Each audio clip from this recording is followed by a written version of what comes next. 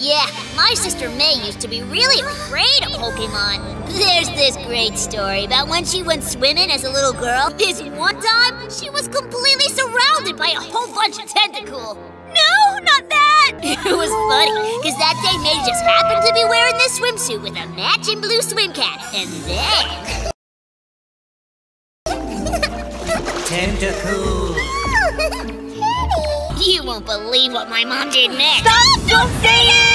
She thought my sister was a tentacle and actually tried to catch her! Oh, shoot! Oh.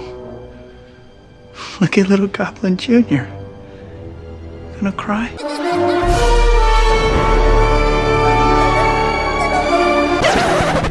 Max? Max, your toast! Sorry, I was trying to help. Harley said that when he was young, he was afraid of Pokémon, and I was trying to make him feel better. It was